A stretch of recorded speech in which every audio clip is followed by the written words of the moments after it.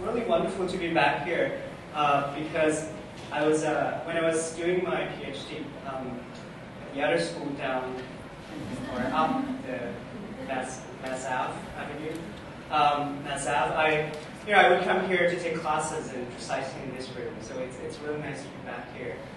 So I guess after this, I would have to go out to the Harvard MIT coup and get a Harvard chair and wear it. But so it's really a great honor to be given this opportunity today.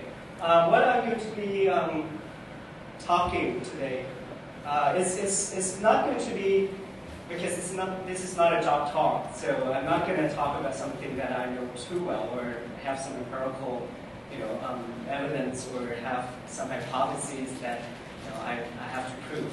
But I'm just going to talk. I'm going to talk about trends that I think would shape the futures of Thai cities. And I use the term futures because I don't actually know, what's going to happen. So I think it could be futures, many multiple possible futures for cities in Thailand. And and towards the end of my talk, I will give some thoughts about what I think would be the implications for urban planning in Thailand. That would take about, I think, half an hour to 40 minutes. So I will give my talk by giving some predictions about what I think will happen 20 years from now. And one is, well, for a student of urban planning, you may, some of you would think, oh, okay, this is like, the existing trend. Urbanization will accelerate with aging population. The interesting part that I think is happening right now in Thailand is not just the usual urbanization trend that you see elsewhere. It's, in any part of the world, you see this trend already, that people are moving into cities, people no longer live in rural villages, they move to cities. And that really has happened in Thailand in the past 40, 50 years. It came with industrialization and all that. So now more and more people in Thailand live in cities. The latest statistics that we had, about 44% of the Thai population live in cities. My prediction though, and I'm actually putting my own academic career at risk here, I think by the year 2030, 2/3 of the Thai population will live in cities, which means the trend will shoot up. And I think it has a few drivers that are different from other parts of the world. And one is aging population. Because a lot in other places around the world, urbanization happens with younger population. You have a lot of people who are living in rural areas. They move to cities. They want better economic opportunities. That's why they move to cities. Now, it's still the same reason. But what's happening in Thailand, though, is that we have aging population. Right now, Thailand is only second to Singapore in terms of aging society. More than, I think right now, more than 10%, I think it's about 12% of Thai population are actually over 60 years old. And by the year 2030 and then 2050, 30% of the population will be over 60 years old. So we have this sort of, I would say, unique trend of urbanization with aging population. If you think of cities or countries in Africa or in other parts of Asia, they still have really young population. I talked to my friends in the Philippines or even in India. The population are still young. And urbanization is happening fast. For Thailand, we will have fast urbanization at the same time with aging population. It's related to something outside cities. And one key indicator is actually aging farmers. the latest statistics about the average age of farmers in Thailand is 50. That's pretty old. It also means that, these old farmers have to take care of the huge rice fields and orchards and all those places by themselves when their kids move away. At the same time, large-scale mechanized farming is happening throughout the country. And it's not done by rural villagers. These are done by corporations, big multinational and also Thai agricultural firms. So these are other factors that are shaping the way people move. But at the same time, you have old people living with their kids. So we have the skip generation households. About 4% of the total households in Thailand are actually skip generation, which is quite big because if you think of it, the old people who are farmers take care of their grandchildren who are still very young, but their parents actually live in cities. It's not the usual kind of domestic migration that you see, I would say, elsewhere, because the parents actually move permanently. It's not seasonal migration as we once thought it was.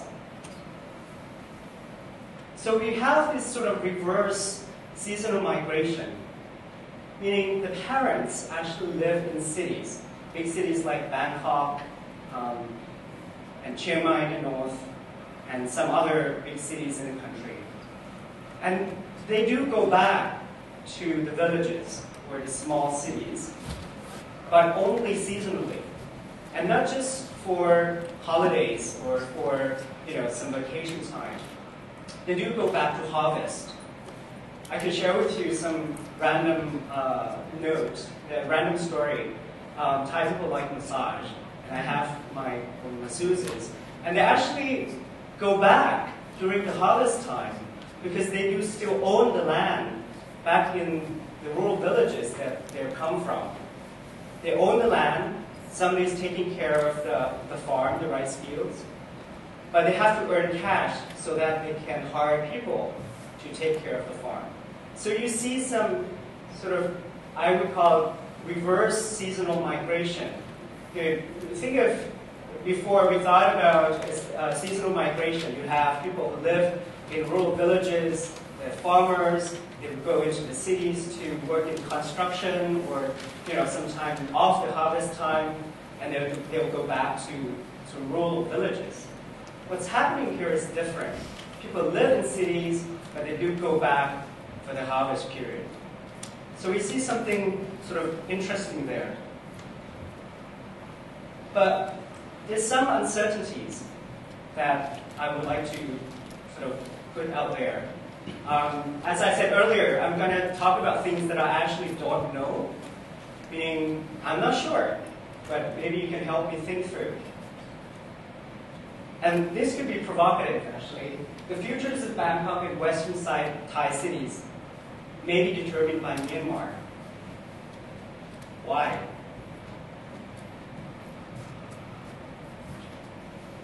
We have a lot of foreign migrants living in Thailand. And you would think, the US, we have a lot of immigrants living here, elsewhere in the world. Thailand is both the receiver and sender of migrants. We have about 2.7 million foreign residents, foreign people living in Thailand. And that's a large number. That's about 4% of the total population of the country. And about 2 million of them are actually migrant workers. And they're from Myanmar, from Cambodia, and from Laos. But we also have some, not so sure if you can call them diaspora people, but they do come to Thailand to enjoy the weather during the winter. You have snowbirds coming from Europe, sometimes from Japan. But they're not long-term residents. We do have long-term residents who are accounted for in the national census, and 2.7 million of them live in Thailand. Now, the question is, what's going to happen in the next 3, 4, 5 years when the economies of Southeast Asia become integrated? We're having this ASEAN economic community in 2 years, and it will be freer movements of labor. What would happen to cities? The question is whether they will go back. And if you think of 2 million people living in a country of 67 million, if they stay permanently, they have more kids because they're younger. They stay for another 10 years, 20 years, what would happen? But on the other hand, if they do all go back, if Myanmar, which is opening up right now, becomes the next economic destination for foreign investment, everybody wants to go to Myanmar now. It could mean that all these foreign migrants move back to Myanmar. They could move back to Laos. They could move back to Cambodia. 2 million of them. And a lot of them actually live in cities. Right now we have a lot of public services that are provided for migrants. They're not counted, officially, but they're using the public services. They're using services and other things provided by the city. So what would happen if, on the one hand, they stay permanently and become Thais? On the other hand, if they go back? These are the questions that I think will sort of affect the way we think about Thai cities in the next 10, 20 years. Now, this is another sort of prediction that I have. The futures of Thai cities in the north and the northeast will be determined by China. There are a lot of projects going on now that try to link China to Southeast Asia. Thailand and China don't actually share borders, but it's pretty close. 200 kilometers from southern China to northern Thailand. And there are a lot of projects going on now that will link the southern part of China to Southeast Asia through Laos and Myanmar and Thailand. There'll be a lot of railways that will connect these countries. Same thing with roads. The roads are actually pretty good, actually. They're really, really nicely paved, very well maintained. You can easily travel now from northern Thailand to China in a few hours, actually. A lot of road projects are going on in the region. It would become like Europe, where you can easily travel, where you can easily drive. And these networks of new infrastructure will certainly change the futures of a lot of cities in the network. And there are already a lot of Chinese people coming down to Thailand, not as just tourists, but also as snowbirds. You think of only New England people go down to Florida as snowbirds. The Chinese actually travel down as well to Southeast Asia. That's where the warmer climate is, and they would travel down. And actually, I just went up to a small town in northern Thailand, and it just had about 5,000 Chinese tourists visiting in 2 days. And the problem is that there were no toilets. And it's a simple little thing, but it's a big change that could affect small towns. So a lot of cities in northern Thailand will be affected by these Chinese investment. And this is, by the way, it's a casino in Laos, but just across the Mekong River from Thailand. And there are already some projects that would build new towns for Chinese retirees. Because China is also eventually facing the aging population issues as well. So they really want to find places for those people to live. So they already actually, over there, I think it was a 90-year land concession deal that they had with the Laotian government. So you see a lot of Chinese influence coming down to Southeast Asia, and they won't live in rural areas, they will live in cities. Another thing that could affect the futures of Thai cities would be what I call the new rubber belt. Southeast Asia is pretty well known for rubber plantations. Thailand, Malaysia, Indonesia are the main exporters of rubber to the world market. But it used to be in the southern part of the country, actually, because of the humidity. You can grow only certain types of rubber trees. But with new technologies, new breeding technologies, now you can actually grow rubber trees in the north, where humidity is lower and the temperature is cooler. And this is actually quite scary, but at the same time, it's a trend that could affect domestic migration, because economic opportunities are in cities. But what's happening right now, it's a micro-trend, they call, or some early indicator of U-turn domestic migration, where some people who still own land, live in cities, have some cash, would go back to their villages and have rubber plantations.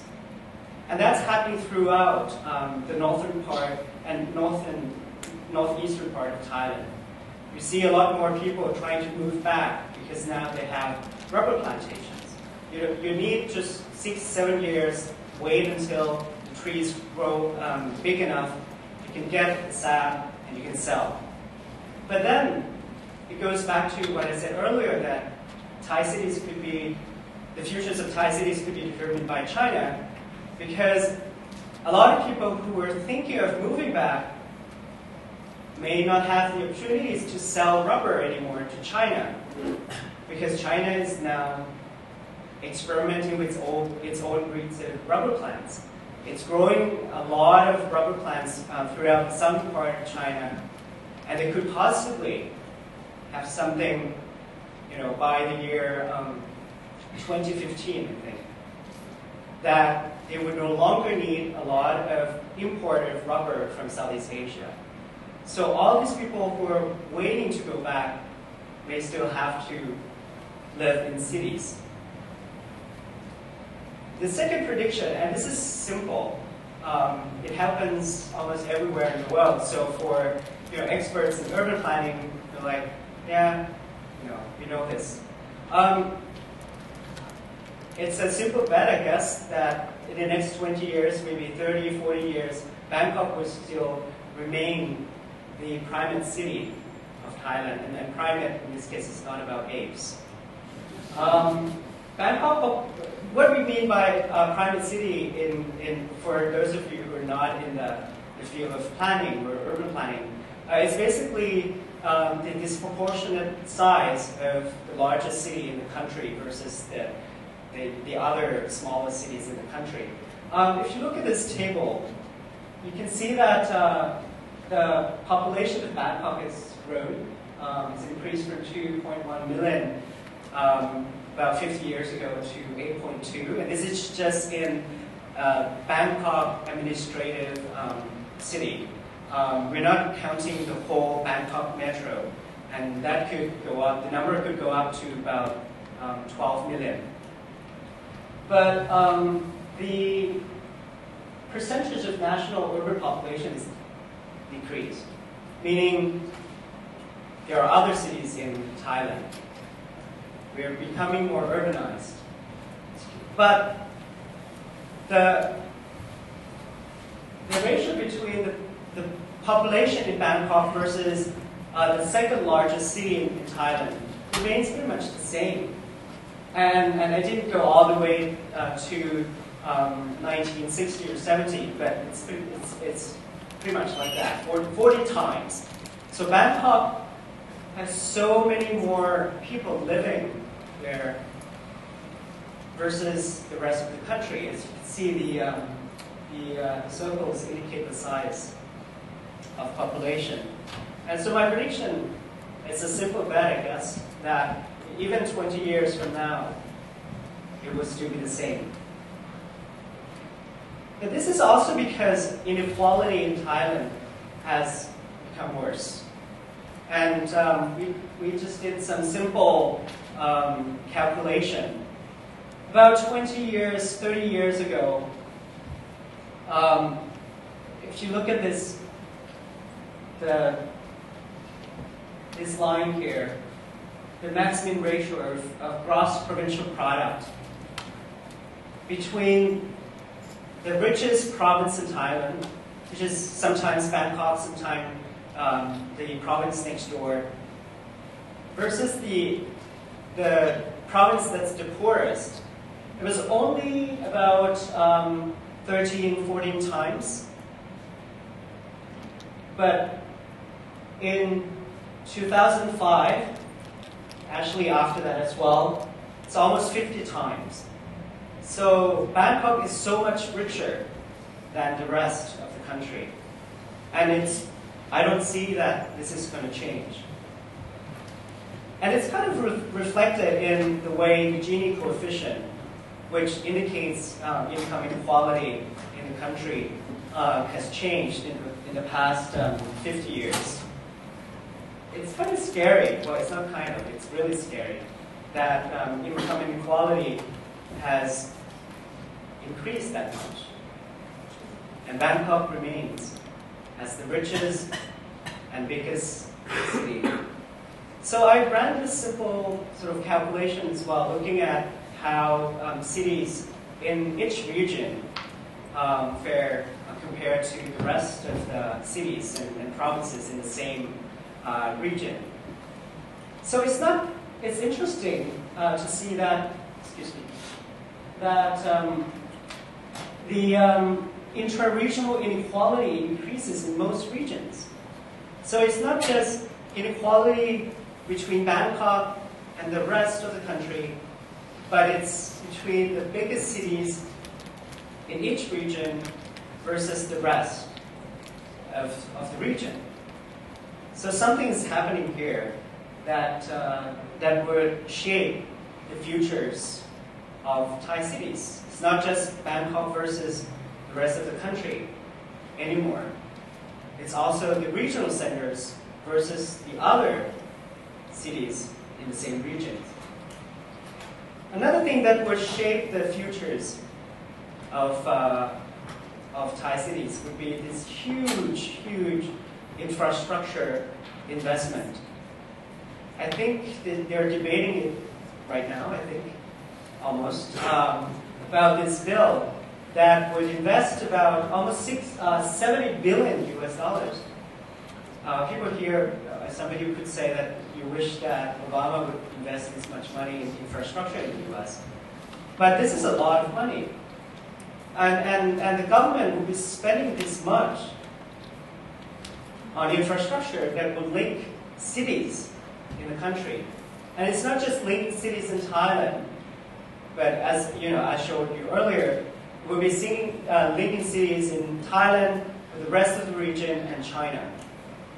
And this much money will be spent on high-speed train projects and other kinds of logistical networks in the region.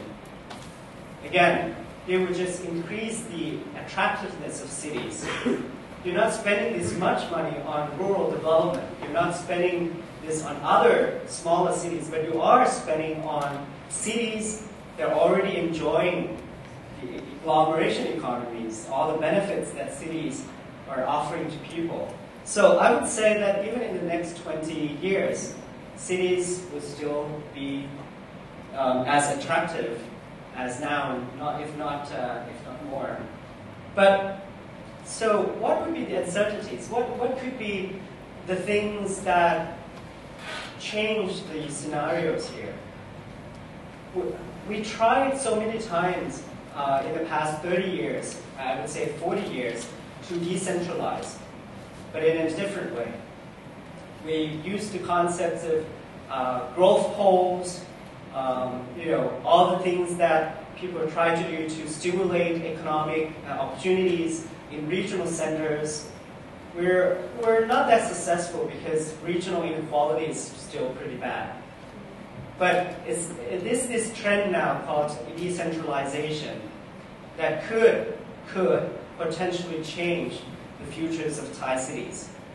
It's not just one or two cities in each region now who could potentially benefit from some investment, but decentralized system, meaning everybody could possibly do something.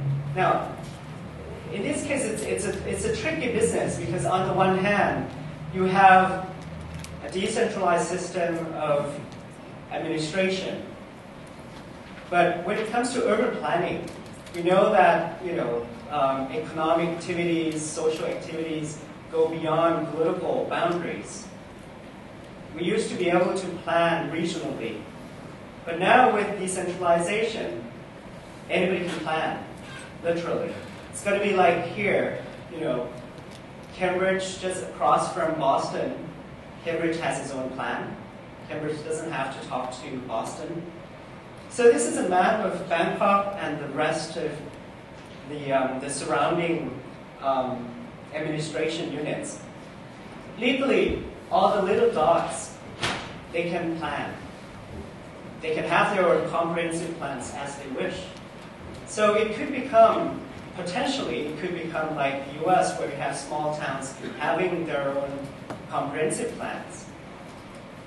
I personally don't hope for that, but it could be. Another uncertainty is the flood. Why? Because a lot of people now have second homes outside Bangkok. And they already started talking about moving away from Bangkok because the floods actually have been just way too much to bear. So what if in the next 20 years we have more mega floods than before?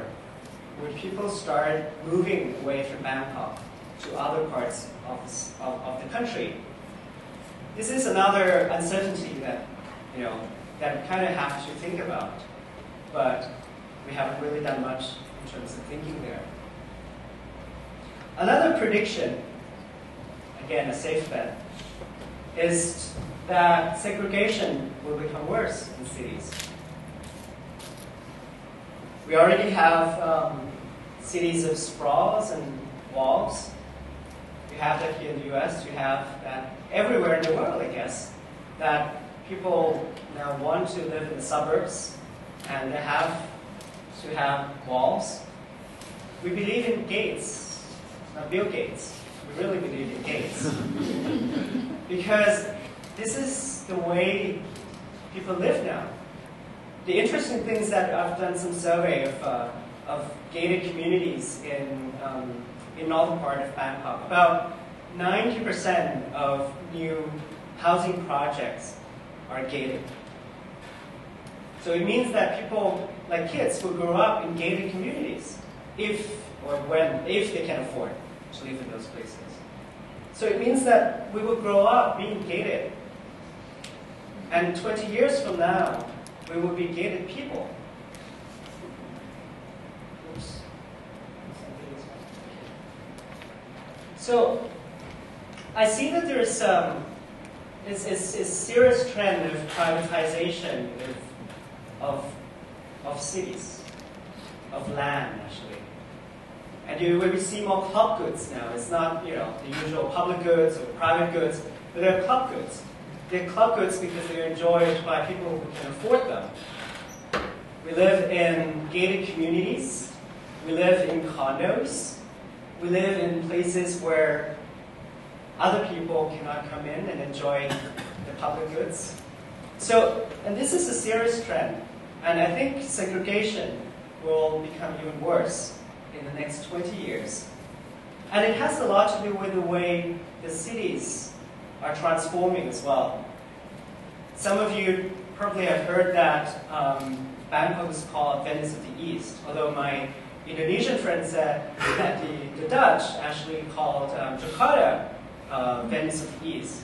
I guess the British call Bangkok Venice of the East because it was different sort of colonizing powers back then. But back then, it was Bangkok and surrounding towns were water-based cities. We live, we transport, we travel by water. And then came, the modern urban plans based on automobile about 50, 60 years ago. So the cities throughout Thailand become automobile dominant. Now the interesting trend that's happening in the past 5 years, 10 years I think, is that it's shifting to this rail-based development. And it's going to be the trend of the city there. We now have about 86.5 kilometers of mass rail transit systems. And the plan is that we will have about almost 500 kilometers. And that could be as extensive as New York, actually. It's pretty extensive. And I'm willing to bet, I bet that it's going to become like that. Although it may take a while, but it will become like that.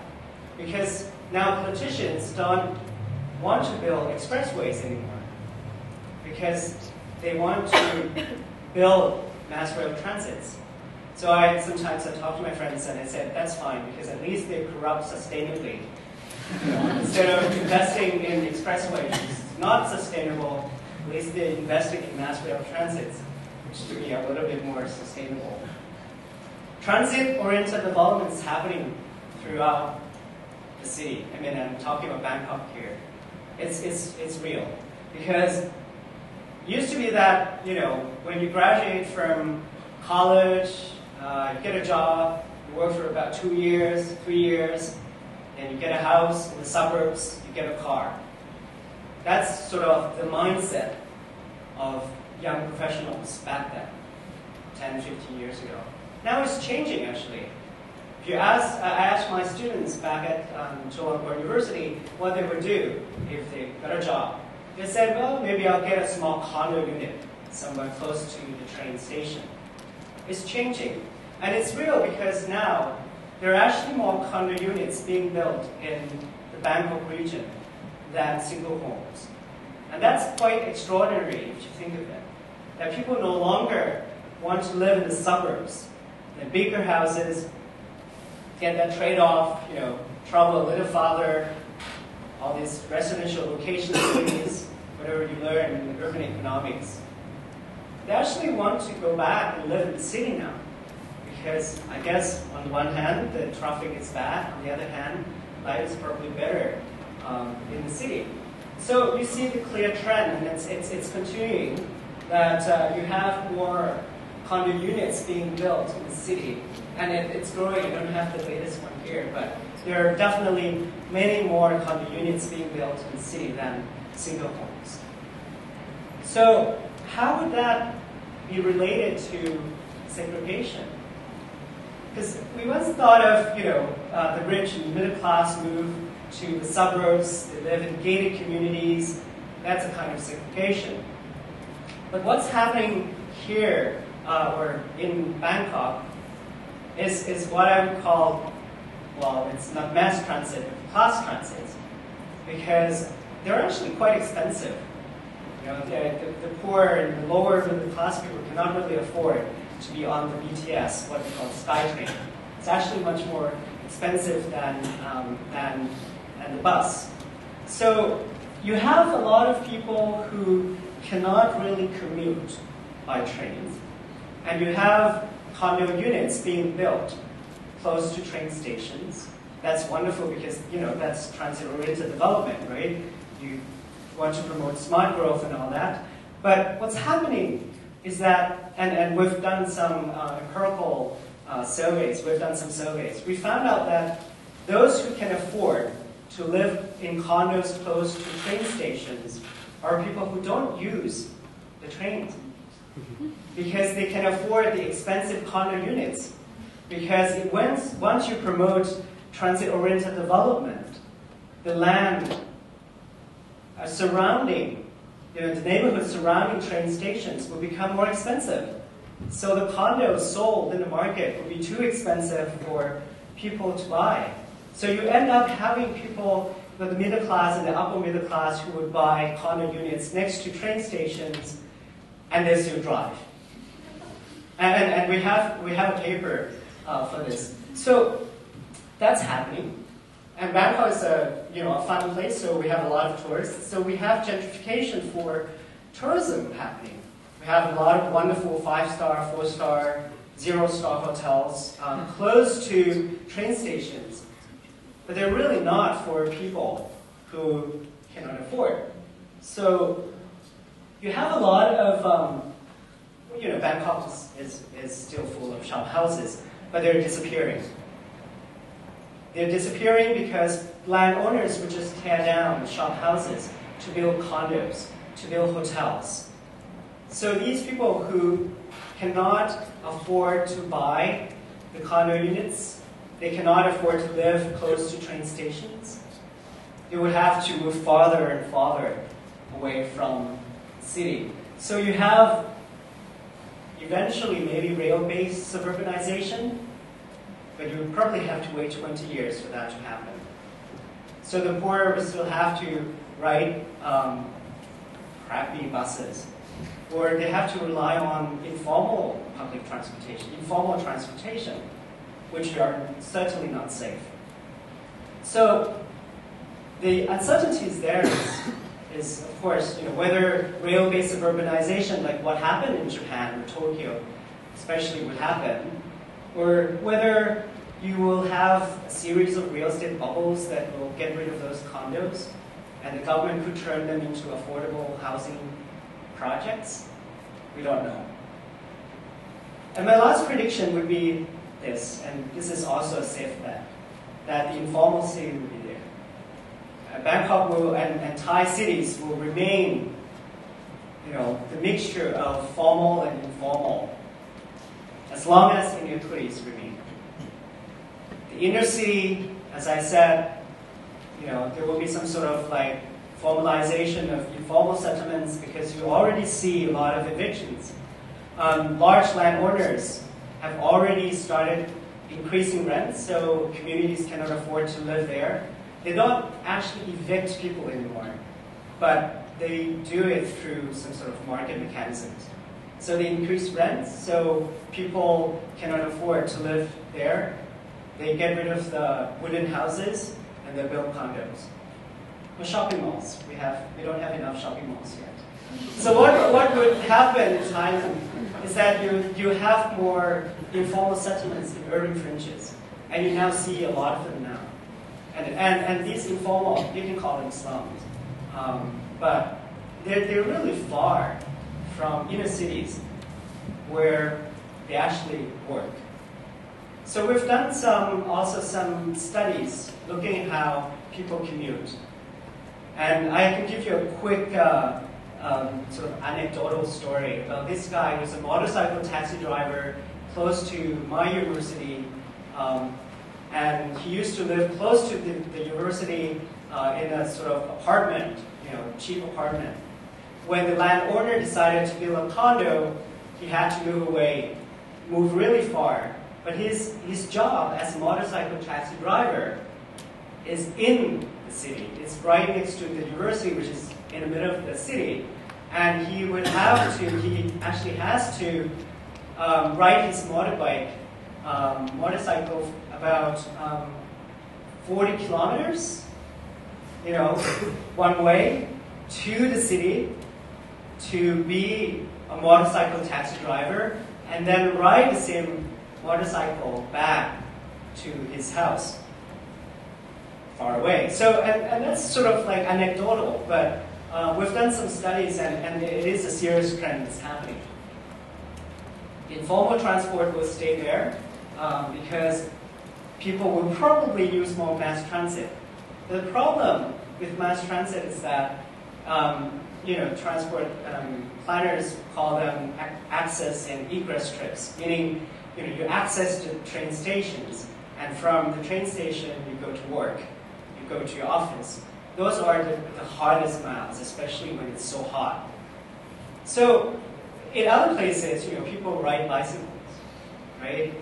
But in the case of Bangkok, people use motorcycles. And there's a great study by a Harvard student here about motorcycle taxis in Bangkok. And it's a big deal.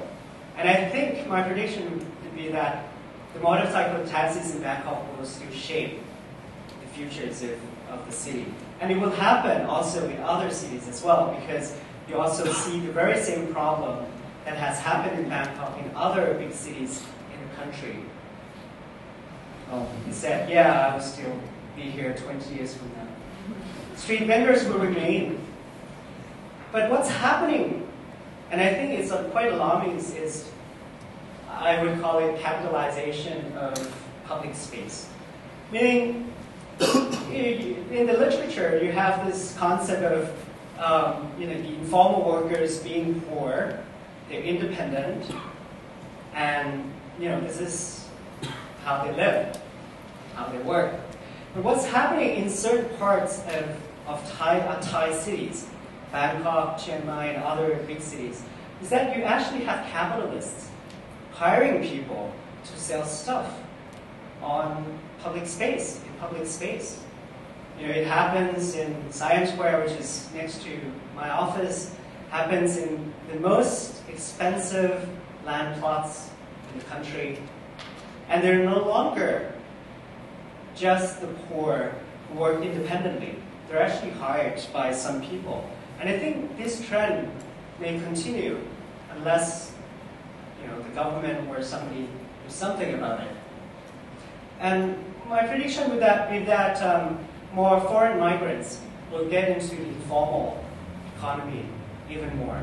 You don't see a lot of Burmese street vendors yet.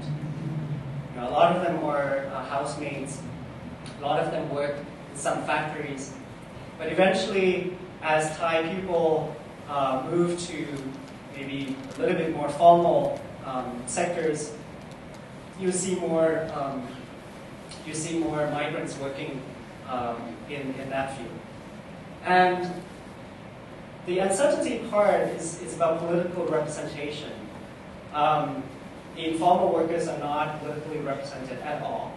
There aren't a lot of support, advocacy for these people. So in the future, this could make a lot of difference. So in the last couple of slides, I would like to think about the implications for urban planning. How would this sort of make any difference for us, urban planners? And my colleagues in my department would yell at me if I say this, but I don't think urban development in Thailand has been shaped by urban planners at all. And that's kind of unfortunate, if you think of it. And I think urban development in Thailand has been shaped by civil engineers. They're the road builders, the infrastructure people who shape the cities, but not the urban planners. We are what in Thai called Luk Mia Noi, which is children of the mistress. Nobody cares about you. And it is it's quite serious because planning as a profession is not really well regarded at all in Thai society. And it's also because I guess we're still stuck in this sort of comprehensive planning model that was given to us about 50 years ago. This was sort of the first modern urban plan. Actually, the U.S., United States Operation Vision, USOM, gave some money to the Thai government, and they had this group from New York called Litchfield and Associates to come and make this plan. But there's a little note for MIT people, if you're in this room, is that Cambridge firm, Adams, Howard, and Greeley are actually MIT professors from urban planning, from the Department of Urban Studies and Planning. So they're the real people behind the urban plan in Thailand. And this was in the 60s. 50s and 60s. So it was basically based on the American model of comprehensive planning. And look at what we have now. We're still doing the same thing 50 years afterwards. It's more detailed. We have some more sort of urban development controls, but the concept is still pretty much the same. It's still this sort of comprehensive, long-term master plan kind of thinking. They have, you know, of course we follow fashions. So they've had some new concepts in the plans, like green, you know, sustainable, resilient, low carbon cities. They're all there. Gateways, you know, Bangkok and other cities will become the gateways of ASEAN and some other countries. Digital connectivity, you know, Google, everybody loves that. But we really haven't thought about how we would deal with gray population. You know, we haven't really talked much about universal design, you know, universal urban design, if you like. How we would build our cities for the aging population. We haven't really talked much about it. We haven't talked much about the gaps, the inequality that I showed you earlier. It's still increasing. It's not part of urban planning. We haven't talked about the gangs, you know, informal transportation, the street vendors, and all those people who control the space.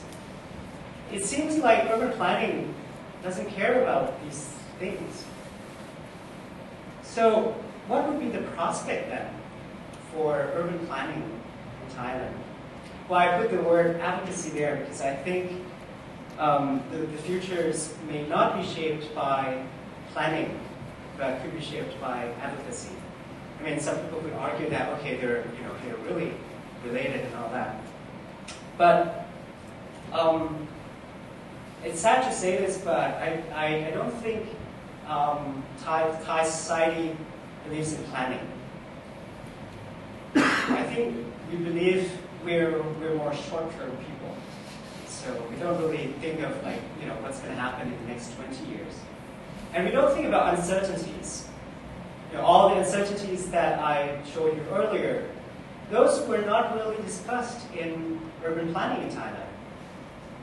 You know, we're still stuck to the same old model of comprehensive planning, of where to build things, where the roads should go, where the trains should go, and all those things that are, you know, of course, in the early 60s and 70s could be interesting, but right now, I don't think that should still be the case.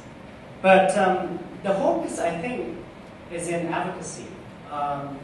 Is in the fact that the democratization is happening, really. I mean, we have a lot of political conflicts, and I'm not a political scientist, so I'm not going into the issue of yellow shirt, red shirt here. But it's really happening. You know, people are more aware of their rights.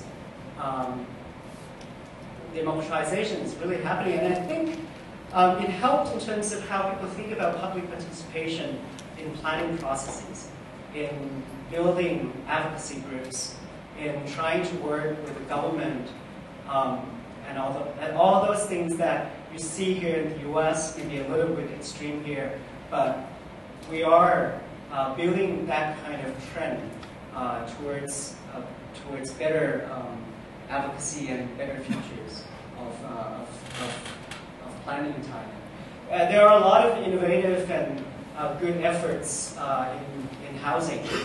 Community-based development is happening everywhere now. In rural areas, in cities, everywhere you go, people use the term "chumchon," which is community. You know, community this, community that. It's really happening. And compared to 10 years ago, 15 years ago, the word community is just everywhere now. So it probably indicates some good trend that could shape how cities would transform in the future. So the last slide here, I guess, it's more about, you know, me as a teacher of urban planning in Thailand.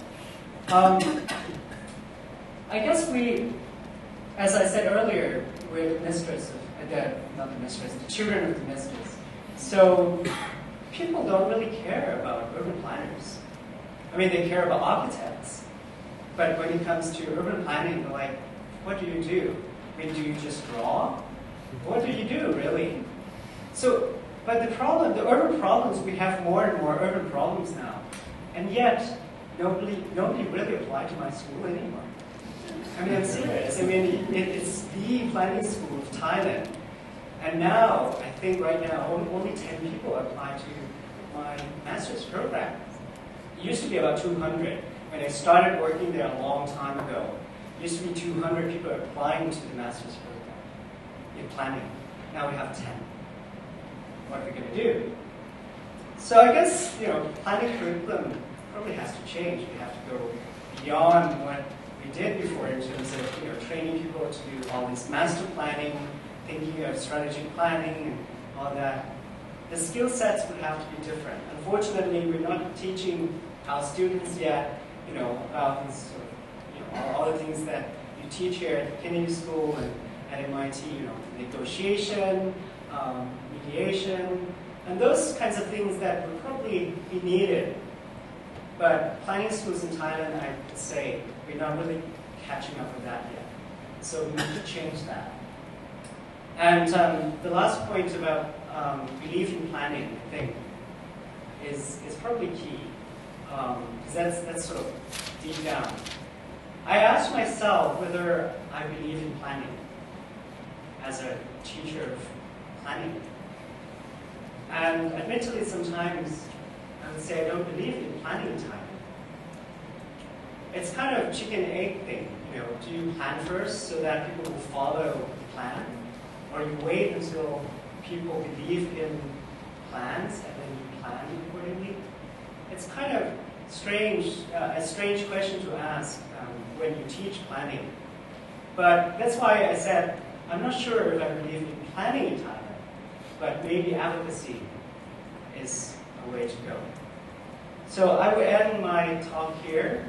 I know I leave you with a lot of questions, but I guess because this is not a job talk, so I don't have to end it with a hypothesis testing argument.